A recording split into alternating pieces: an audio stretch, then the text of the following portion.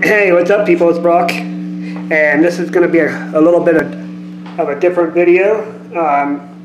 Been wanting to do this for a little while, and I get a lot of questions like how do you do what you do on the guitar, or how did you learn and stuff like that. Well, I came to my senses, or whatever you want to say, sometime, I don't know when, but later on I realized there's only there's really, let's say, the 5 rules. Man, my hands are black. Look at that. That's what you get for riding around in a wheelchair all the time. Well, but 5 rules. Number 1, always have a good setup, because you know how bad it is to play on the guitar that sucks really bad, and it just frustrates you and you don't want to do anything. So I mean, you got high strings and you can't get no speed or do chords or anything like that. So always have a guitar that's set up decent to your liking. And there's music stores that can do it for you, or I'm sure 1 out of every 5 houses has a guitar player that knows how to do it somewhere. So just ask around and look around. So that's number 1. Number 2, the main important thing I always tell everybody, and I don't see this a lot, it's really so simple that you think more people would know it. And I don't think a lot of pros even know it sometimes, just by their interviews and their articles and stuff like that. They learn the notes across the whole fretboard. It is not very hard. It's not that hard. I'm serious. It could take somebody a couple days, a day, a couple weeks, if that, just to learn it. There's only 12 notes and 12 frets basically, because after the 12th fret it repeats it again. So it's not that hard. You go open E, F, F sharp, G, G sharp, A sharp, B, C, C sharp, D, D sharp, E, then A string open, A sharp, B flat, B, C, C sharp, D, D sharp, E, F, F sharp, G, G sharp, A, and so on. It's not that hard. So that way, I'm trying not to make this video too long, but that way, so when you need to call those notes up at a time, whether you're in a band situation, you're sight reading, tablature, and it says A on the B string. Well, where's an A? 10th fret. There's an A note on the B string. Where's an A on the D string? On your 7th fret, or on your 19th fret. Where's the A on your G string? On the 2nd fret, on the 14th fret, on the low E, 5th fret. On the A string, it's open, or the 12th fret, etc. Somebody says, where's the C sharp on the high E? 9th fret.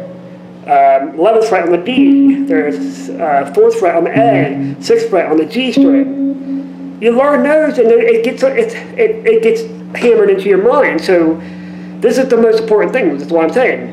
So when it comes, here's the 3rd thing. After learning this, chords. Okay, you got a C.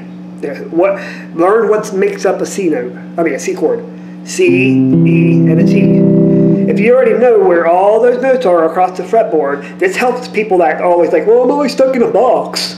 Well, get out of that box. You're not no freaking circus clown in a box or something. You don't need to be stuck in that box. You don't need to live there and pay rent. You can go all over the fretboard, If you got a C, an E, and a G, that's what makes up a C major chord. So now you can put them. Now, if you know all the fretboard notes all over, you can do those 3 notes anywhere on the fretboard, and you make a C major chord. So we can do it here. We can do it here. We can do some weird things like here's a C, E, and open G. You can do it down here. And I mean, there's countless ways you can do it. Open chord up there, the 3rd position up there. The same thing as A minor. A minor makes it's a A, E, and a C. If you know where the A, E, and C notes are, since you already know the whole fretboard, you can play those notes, that chord, anywhere you want to on the whole fret. That's the same thing that applies to the next thing. Scales. Let's take a minor pentatonic, which is 5, 8, 5, 7, 5, 7, 5, 7, 5, 8, 5, 8, which is the notes A, C, D, E, and G. Okay, well, if you already knew the whole fretboard where the notes are, everywhere you would already know where your A, C, E, and D, and G notes are. So you can play, you can go all over the fretboard like.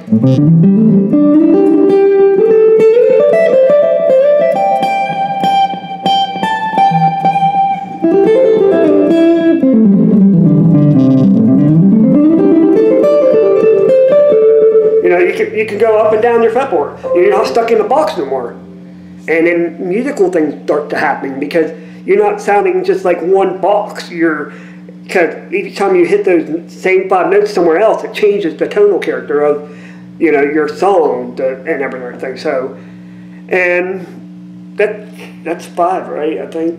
Yeah. Oh, okay. The last thing is once you get that down, you put your feelings into it. Feelings, tremolo. Your trills, your slides, your hammer-ons, pull-offs, your finger tapping if you want to be Eddie Van Halen, your scrape, pick, scrape, bendings and stuff like that. It all helps, color what you're doing. So, like if I'm in a natural minor melodian scale, I guess that's how you say it, but it's A, B, C, D, E, F, G. So you go.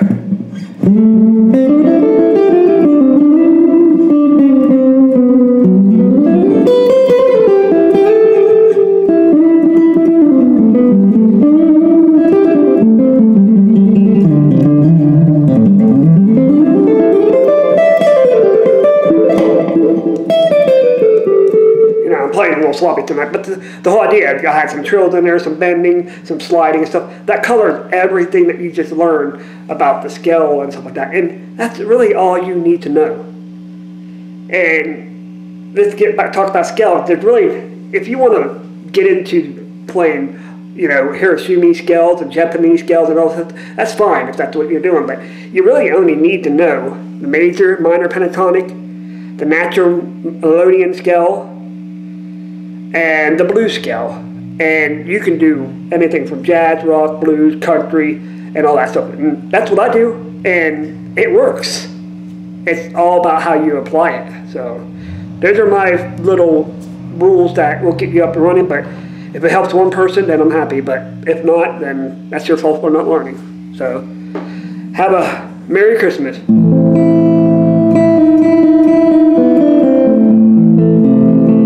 Yeah, something like that.